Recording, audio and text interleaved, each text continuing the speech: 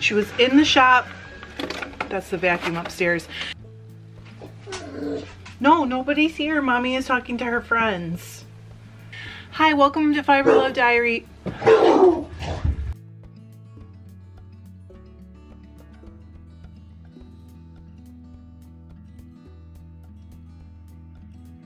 Hi, welcome to Fiber Love Diary. I'm Trish if we haven't met, and if we have met, welcome back. Some of you know we've been on vacation. We did have a nice trip. The weather wasn't great.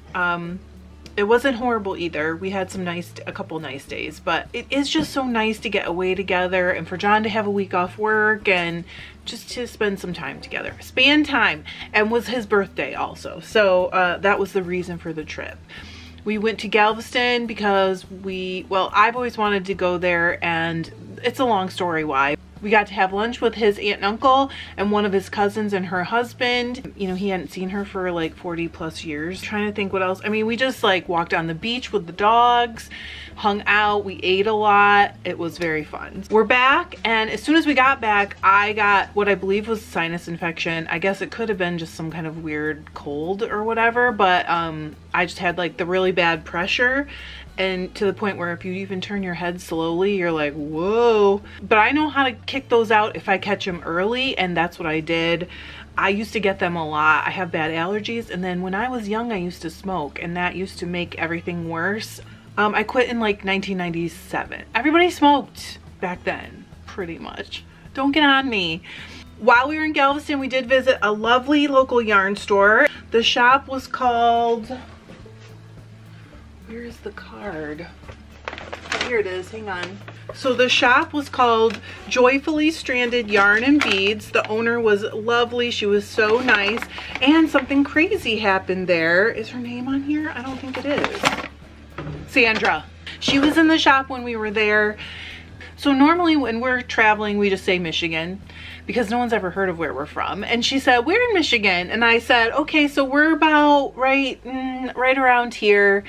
That's something you only do, well, not only if you're from Michigan, but a lot of us do that. Oh, she said, my son just moved to Michigan with his girlfriend. It's like Muskogee or Muskegon or something. And I'm like, is it Muskegon? That's 20 minutes from us. So we drove to Galveston, Texas to meet someone whose son just moved like to our basically neighborhood. Kind of crazy. But you know, stuff like that happens all the time when you travel. The shop was really cute. She was really lovely and just nice and friendly. I couldn't go, but she did. I asked about knit nights, and she had a loom there. She was working on a really cool rug. I didn't film because we were coming back from lunch with family. I thought I'd show you what I got. So I bought 2 hanks of yarn from a hand dyer in Texas called Outside the Loop. So I got this one, which is, I can't read of course, called Happy Little Things Downtown. It is fingering weight, so like sock yarn. Isn't that beautiful? And then I got this one, which I think is DK. So I got this also. It is DK speckle. I was thinking it would make a really fun like hat or maybe some gloves or something. I don't know. You know me. And then I got a hank of Malabrigo sock that I've never seen this colorway before. It's called Polar Morn, and it's, I don't know how it'll come through, but it's really like it's blue, but it leans very gray. I was getting ready to check out, and I was talking to Sandra, and John was like, hey, did you see the yarn bowls in the front? And I'm like, yes, I did. But I don't know, sometimes I feel like you can only have so many, you know, so I didn't look too closely at them, but they're made by a Texas potter, and he knows I like them, so he was like, come and look at them and I'll buy you one. And so I did pick one out. I thought it was really unique. It's a lot different from, I tend to pick the same colors and the kind of the same look over and over, so it is very different from what I usually get. Isn't that beautiful? And then they're signed and dated. It says Landers. I don't have my glasses on, you guys. I have contacts in, but I can't see up close when my contacts are in, so I need readers. Her name is Marsha Landers. She's in Cove, Texas, and her company is called Clay Things. I didn't look at her, I I didn't look at her stuff online, but you can find it at houstonpotters.com if you're interested in maybe a bowl like this. Like I said, it's just really different. And because we do live in Michigan and we are like, I don't know, 3 or 4 miles from Lake Michigan, fish are still appropriate here. I love it. I barely knitted on the trip. I finished a pair of test knit socks for Super Sock World Championship. I'm not allowed to show them yet. It's part of the deal when you're moderating and you're test knitting. You agree that you will not show anything. So I can't show them, but I'm going to film them, save the footage for a finished project video down the line when Super Sock is happening. And you know, after they're out. And then they are actually going to my daughter-in-law, and her husband, one of our boys, messaged me yesterday and asked for another sweater. So I'm gonna make him a sweater. I ordered yarn to dye yesterday.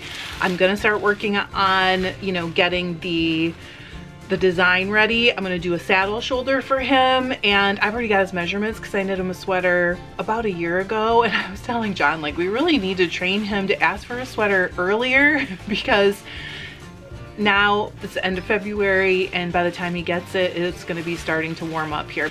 I did not touch my sweater. I did start a sock. Again, that'll be in the finished projects videos. That was just a fun one. And then when I got home, oh, I gotta show you these. So normally I would save all my finished projects to show you all in one video.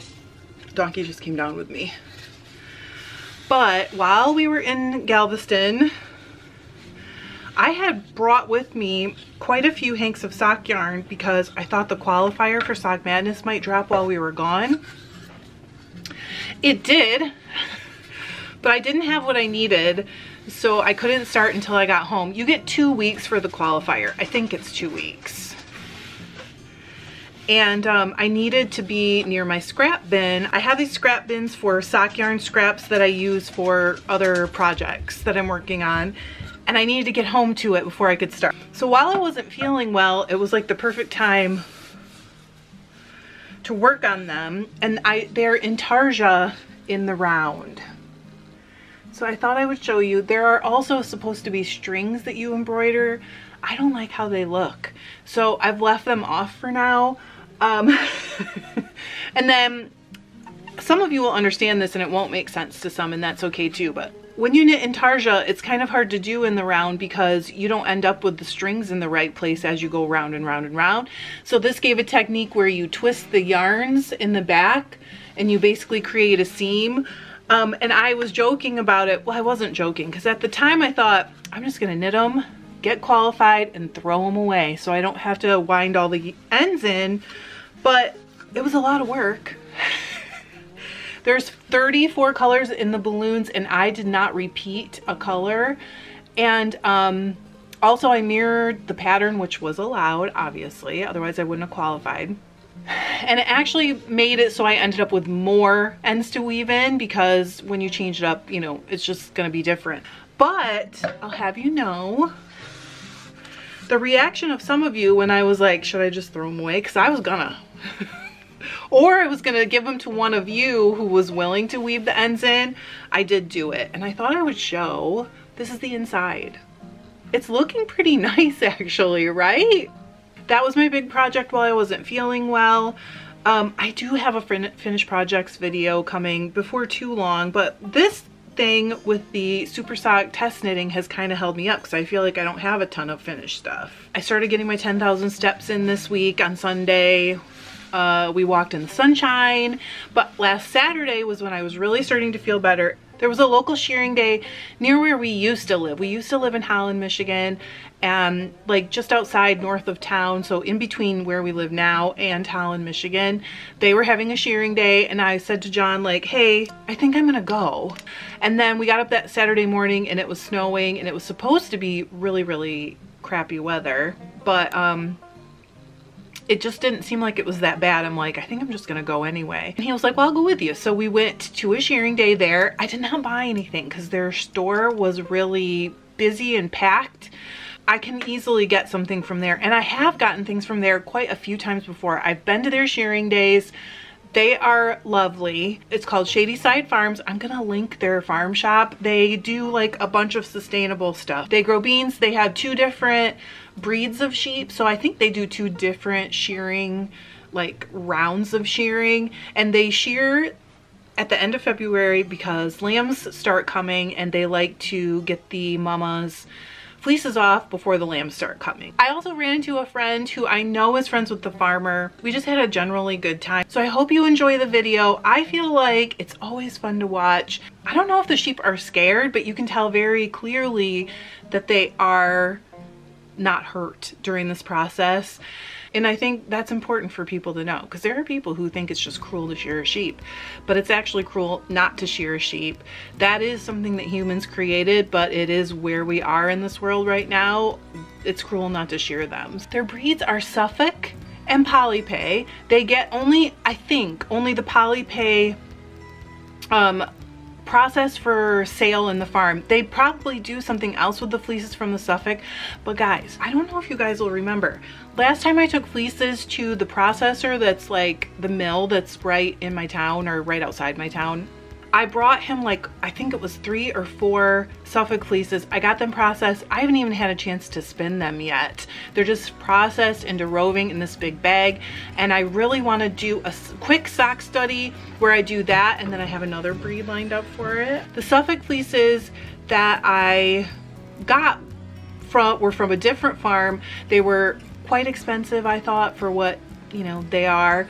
And they were quite a challenge to process, and I was watching her shear the Polypay sheep and they looked much cleaner, much easier to process. So like, tell me in the comments if I could work a deal with her to get some of those Suffolk fleeces and get them skirted. Would you want to buy them? Would you want to buy them raw? Again, those sheep are farmed for meat, and then the Polypay for fleeces. So they are like farm fleeces, if that makes sense. It's not like, you know, coated fleeces. It's not, they're still going to be dirty. There's still going to be hay and all that kind of stuff in them. But if you're interested, let me know, because maybe I can work something out with her. I'd like to try, only if I think, you know, it's going to be good for you guys too. It needs to be good for everybody. I love watching them, seeing the baby lambs. I mean, there are some teeny tiny baby lambs born. It's just really fun. Next week will be a weaving video, so I hope you enjoy the shearing, and I will see you soon. Hello, it's Saturday, and we are going to a shearing day. Do you actually care if you see anything? Like, is there anything you want to see? No, it's fine. It's interesting. Okay. So it's in Holland, Michigan at Shady Side Farms, but there's going to be more. So here we go. Hey, everybody. Oh, say it again. Hey, everybody. Oh, look, he dressed up. Ooh, I hear them. Anytime. Just anytime. This would be a sweet guy. He was going to Tim anyway. Right on the table. Yeah.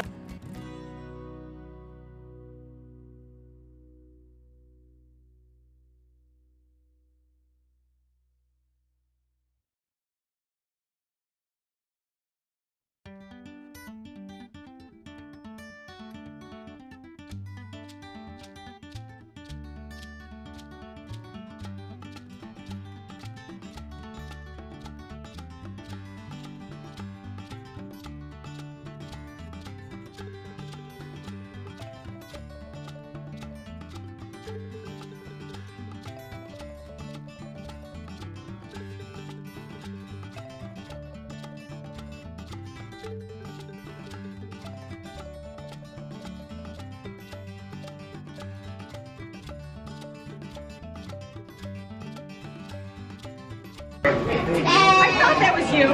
Hi!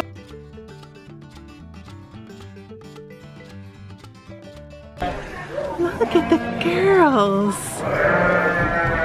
Are they all girls? They must be, right? They have that leaf sheep we're going to get out of there, too. Oh, that one yawned. It's bored. Look! Grooming. I didn't even know they did that. Me neither. I thought that was an ape thing. Whoops. Look at this. We're best friends. That one looks like it's got 2 eyes. Well, they all had 2 eyes, babe. No, I meant on each side. Oh, you're fine. Oh, good. Okay, so he is going to take off the belly first.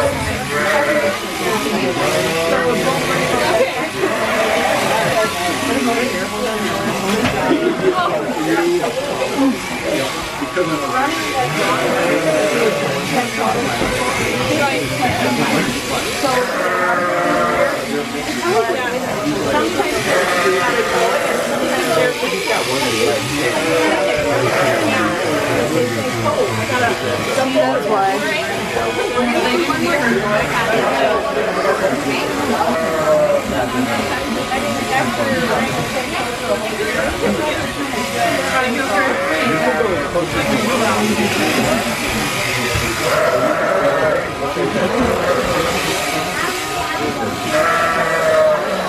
Oh, that's gotta feel so good.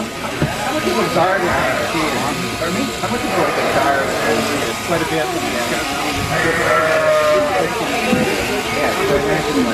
Big part of it is knowledge and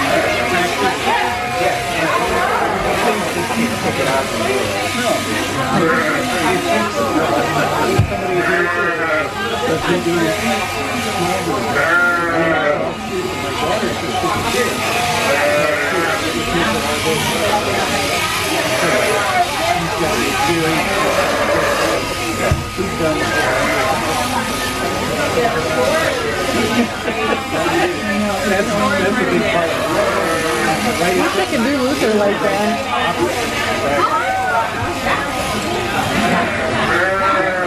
Make them walk on their own.